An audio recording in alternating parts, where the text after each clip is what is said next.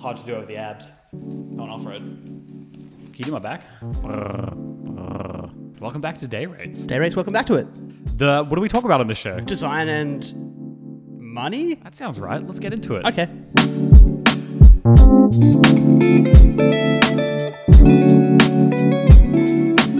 Welcome back to Day Rates, the show we talk about design. And money. Today we're talking about how to write a fucking script. How have you been, Joel? Good, thank you, Miles. Good. I've also been good. That's good, I didn't ask you, but okay. Okay.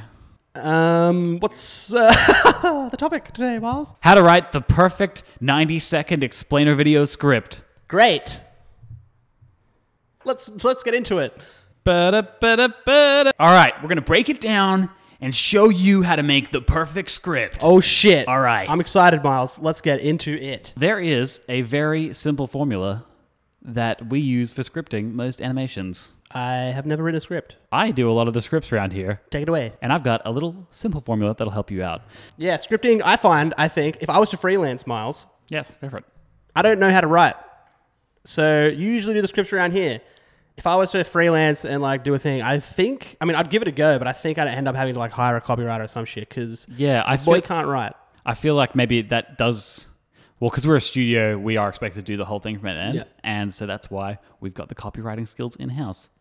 But it's not that hard, and I feel like most animators could do it, and it's probably a good skill to have if you're going to do personal projects and stuff like that. That's true. Just to understand the writing process, make sure you don't put your first worst idea down and then go with that. Yeah. But yeah, anyone can write. It's not that hard. I do think if I sat with it for a while and like kept revisiting, I could probably do it. Yeah. But I also need someone to teach you. Do you guys need someone to teach you how to write a script? Take it away. Maybe an unqualified 28-year-old could help. You did journalism. That's like I did do journalism, and I wore my little press cap, and I went up there and I was like, "What's the scoop, buddy?" And I had the big camera like, yeah, phosphorus fires everywhere. The meat district burned down. You got to make your own stories. extra. So there is a simple structure for writing. Like I think we should talk about this in terms of a 90-second explainer video. Yep, standard. Because that's a lot of what you'll get. You know, people will request that video over and over again. Mm-hmm. Stuff like, like smaller Instagram videos and stuff like that, you still need to write a script, but it's probably like less word heavy. So scripting is most relevant to this style of thing. And the 90-second explainer videos have like a pretty standard structure to them. And I've used the same formula for most of ours, and it's always been great. So, step one is introduce the problem. Do you have too many boxes? Or it could be, in today's world, boxes are everywhere. And more boxes means more data. But what do you do with box data? So something like that. Something that says, hey, you've got too many boxes. Yeah. This is the problem. Mm-hmm. If only there was some solution, know? Which brings us to step 2, introduce your app, Boxly, okay? Boxly.io. Boxly.io. I mean, let's look it up. Boxly.io. Let's do it right now. Shout out to Boxly. This is definitely going to be porn. The easiest...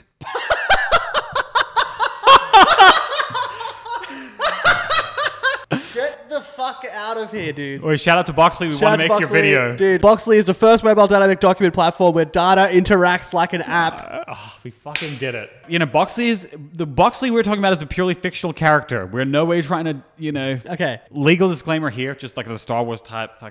We're not talking about Boxly specifically, but we're talking about Boxly. I'm sticking with the box metaphor. We're doing it till the end. Oh my god, I can't believe this shit. It's so funny. These days, boxes are everywhere. In our cars, our homes, and even in our workplace. More boxes means more data connected across several box devices. Too many boxes can lead to missed deadlines, miscommunication, and admin headaches. We wanted to put these problems in a box, so we made Boxly.io, a unified box data system. Boxly.io curves the edges of boxes, turning them into spheres. Spheres allow data to travel smoothly from each node in the box network. Yeah, so you've introduced your problem, too many boxes, too much data. Introducing Boxly. And then you have like a small tagline there, like your box data solution specialist. Okay, and clients will give you the worst taglines. So if it's not baked into their brand and they just want some sort of tag on that, like make sure it's not stupid. Yeah. So help them with that. So problem up front, then we've introduced the product. Mm-hmm. And now you want to go into... features. You don't want to go into features just yet. See, I would have went into features. This is why this guy makes the big bucks. Features can eat a bone, all right? Fuck features. Take a break, because up front is those key benefits. Benefits. The top level, like, why do you want to get this product? How does it actually just solve that problem we've established? So before you get into the nitty gritty of like, Boxly uses a SaaS service interface, you want to talk about how Boxly is helping you with your box data, all right? Okay. You've got all these boxes, and Boxly takes all that box data and combines it into one box. And that's what we're trying to deal with here. Okay. Because this way we're not dealing with the technicalities of the product just yet. You're trying to get people excited about how all their box data is going to be in the one place now. Mm-hmm. No more boxes. A single cube. A one box for all your boxes. That's what I'm talking about. There's your tagline. Russian doll situation with boxes. And then we get into features. See, we knew it was coming, did we, Daylords? We've done the key benefits. Next step after that is talking about the specifics of, using Boxly. Not only do we handle all of your box data, but you can also connect it to your smartphone. Boxly talks with all of your other services, connecting boxes to new boxes in different organizations. Then you go into those specific technicalities. I really want to make this box animation. Oh, yeah. I said we reach out to Boxly. Do they have an animation? I don't see a video on this homepage here. This could be any app. The easiest way to connect and experience data. This is like what is this? This is just Boxly review this episode now. Oh, yeah, I'm subscribing. Should we subscribe? There's nothing funnier that Boxly exists. Especially Boxly.io is so specific. That looks like a fake app. Oh, goddamn, all right. Streamlining your workflow and reducing box clutter. With spheres at your disposal, boxes are a worry of the past. But Boxly.io doesn't stay in the box. With powerful add-ons like collaboration tools, box overview, and cloud storage, you're always connected to your box, even on the go. Getting into all right, features. Features were great. Okay, so far what do we have? We introduced the product. No, we didn't. We introduced the problem. We've said Boxly is the solution. We've talked about the benefits of Boxly, the big things, like why is Boxly the shit?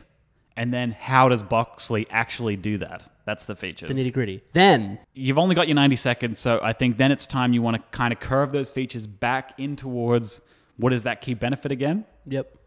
And that's your kind of leading into that call to action. So the last segment is really a call to action, and you want to finesse it. You don't want to end with like, Boxly connects to also your mobile phone. Boxly, use Boxly. You need to like curve it back to, Boxly connects to your mobile phone, meaning that all your boxes are in the one place. Yeah, right. That's why you need Boxly. Go to Boxly.io and get boxes. You know Shout what I mean? out to Boxly. This will be the most illegible episode because I'm just talking so aggressively about boxes. It's making a lot of sense to me. It is. It is. And you're helping me out here. I'm ready to write a script. So that's... Or am I? You're not.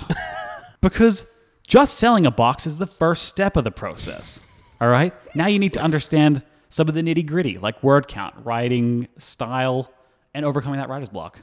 Let's get into it. Word count. Yeah, this is where you shine, I think, because anytime like I'm dealing with a client and shit, and they send me a script back, and I'll just be like, sweet, thanks for that. I'll just go order the voiceover now, without thinking like they've only paying for like a 60-second explainer. Yeah, and it's got a million words. I don't really know how to.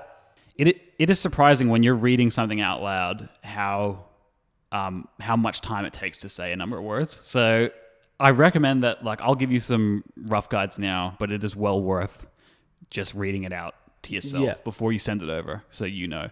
But you do need to, before you even start the scripting process, you need to pre-position the client that there's only going to be this many words probably. Yeah. So don't give me information that's going to fill like 600, 700 words, because there's just no way we'll be able to communicate it. Yeah. So really, and even you need to be repetitive in your script. Like it's not like they can give you just the exact amount of words and you turn that into the script. Like you need to say the tagline maybe like at the start and at the end, you know? Yeah. Drill home the fucking actual points. Exactly. There needs to be some character to it, so it can't just be like just fucking feature cram the whole time.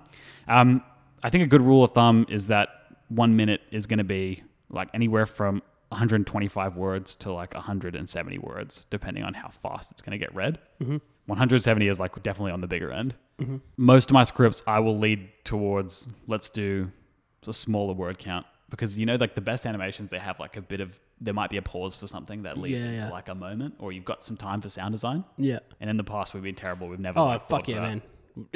Yeah. We're just talking about this morning, how it's like, you'll just try to do like heaps of fucking like transitioning and crazy shit or whatever. just like if you've got like someone running through a script, you're there transitioning the scene every 5 seconds. It's just awful. Like it's really hard to follow that. So yeah, some breathing room. If you've got your like a main point just hit, that's okay. Have some fun motion during that point. Give it a bit of breathing time so people can actually absorb it.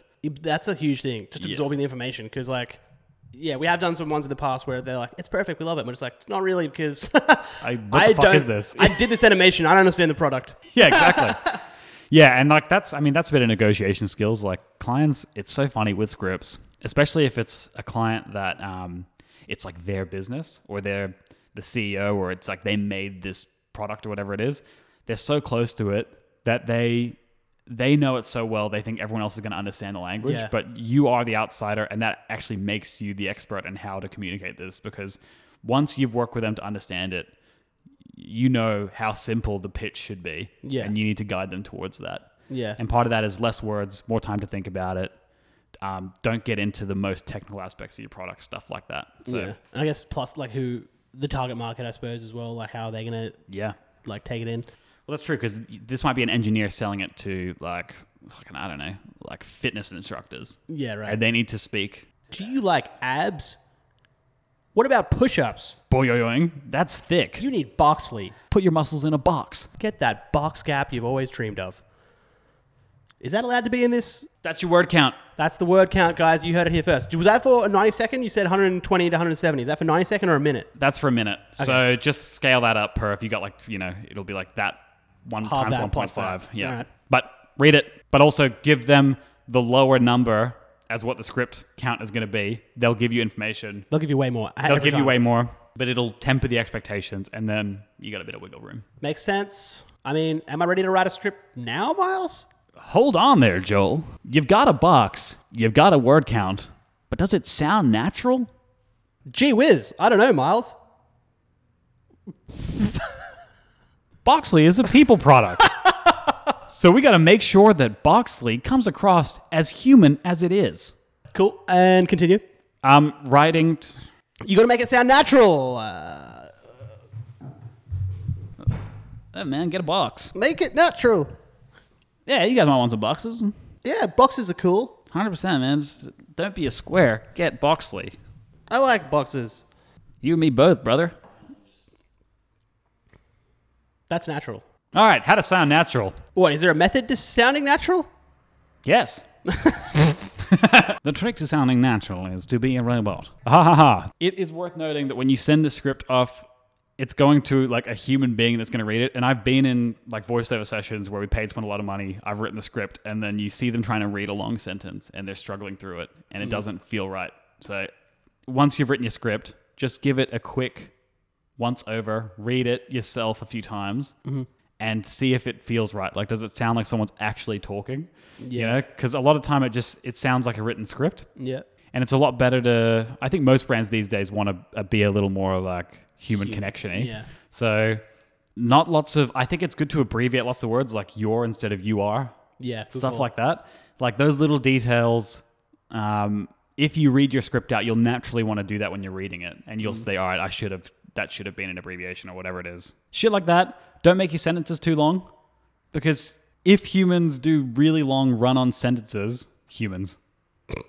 when people do really long run-on sentences in real life, when people are going on and on in one sentence, they're saying like a lot and so there's lots of natural breaks. Yeah. Where if you're writing it out and you want it to sound still professional, you need to just shorten those sentences. Don't keep adding ands and stuff, because people get away with it in normal conversation because they're punctuating it naturally all the time with stupid ums and ahs and likes. So when you're writing for someone to read it, keep the sentences quite short. Good tip. If you're doing bullet points in anywhere, which always ends up in a script, like the key sass things like blah, blah, blah, blah.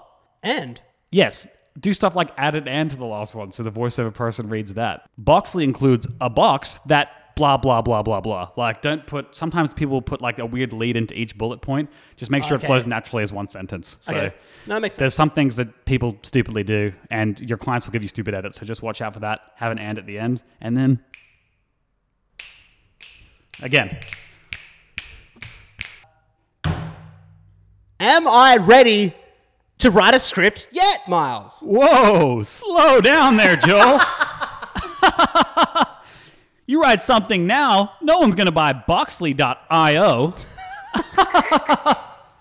You bitch. So I'm not ready to write a script. You're not ready to write a script because now you've got writer's block, all right? That's true. You ate several Subway sandwiches over the course of a week. That's true. You've been riding that Subway train cart all fucking week. You've been riding footlongs. They're backed up. You're jammed up. You're not feeling good. Buy 12, get a foot free. That's what I'm saying. You're 12 foot deep. Yeah. All right?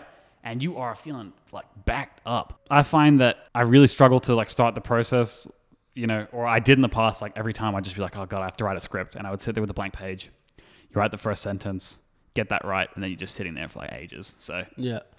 Best way to avoid this is first write out the structure that we talked about at the start. Just say problem, introduction of product, like main benefit, feature set, call to action. So you're like, all right, these are the areas I need to fill. And then just write, honestly, like a ludicrously shit version of it in each of those segments. Okay. Like I'll honestly, I don't know, say it as like a big finance app or something, or it's like Boxly, let's say. Like, so let's say there's some sort of like, hypothetical Boxly app.io. It's something stupid like that. Doesn't really exist. And you're just trying to write about it. So say goodbye to the box overload and say hello to a simplified Sphere workflow with Boxly.io. Boxly.io. It's in the box. I will just do like massive, stupid run-on sentences where it's like, you know, with the problems, it'll be like, there are too many boxes these days, and boxes are boxes, and everyone's got a box, and just like stream of consciousness, write out everything that needs to be in that segment. Do that for each of them. And then you can go back and fix it. But you've already got the content in. You can look at that terrible sentence and say, that bit's stupid. I don't even need that. Yeah. So you're not trying to write a script. You're trying to edit as if someone handed you a terrible script. And it's a lot easier process. So I just recommend doing that. Like, write out your structure, do a terrible version, and then just edit that like several times on your own. And that's how you get your script. So did you just like figure that out yourself? Yes, I've just wasted a lot of time in my life just doing like standard. I think it probably is just a normal writing tip though. I swear it must have been out there in the world because... I mean, these are all good tips, man. Hey, if you want writing tips, we know that's why you came to this channel, because you want to be a little prose master. I think I'm ready to write a script. You know what, Joel? I think you are too. That's how you write a fucking script. Wow. I think I'm ready to write a script now. I think we're all feeling ready to write a script now, Joel. Yep. Start with a structure. Stick to your word count. Make sure that it sounds natural. And then stop being blocked. Don't do that. Yeah. Do the other things that we said. Unblock yourself. Unblock anyone. Wow, I'm excited because this week we're going to do a Family Fun Design Corner. Good trailing off there, Joel. Who do we got today, Joel? We have Lucas Wakamatsu, who is an illustrator and graphic designer, and he's Brazilian. Oh, let's take a look. Okay. Whoa! Yeah, this guy's a gun, man. Fucking really bright colors. Does a lot of like characters and stuff like that. Really great compositions. Definitely know it's his style. Does some prints and shit too. Really good shit. I love it. I love the colors. I love the hands where its wrists go straight into fingies. I'm down with that, town. That is cool. Yeah, mainly the colors. Like, he really knows how to use some colors. And he plays with some gradients and shit like that as well, which is cool. They're always like super bright colors, really bright palettes. I like that kind of like pattern texture effect too, where it's just, you just use like a, like an actual, just like a proper pattern and that's your texture. I think that's really good. We never really played around with that too much. Never, ever. I have once. But yeah. Let's not talk about that though. He's really good at illustrating people. Like, I like how, same thing with the hands, like goes from wrist straight into fingers. The super thick ankles. Just go straight down to the foot. I like something like that. Nothing wrong with a thick ankle. Wait, cankles and wankles. Fuck. Lucas Wakamatsu, you're a talented man. Your illustrations are amazing. And you've been cornered. That was good. That was not bad. Team Joel, the Jolchers. Miles Piles, stay true. Piles of miles. I'm thinking about getting a Daylord tattoo. 2030 day. That's not bad. That's pretty good. Tramp stamp. True Daylord, like a butterfly. Yes.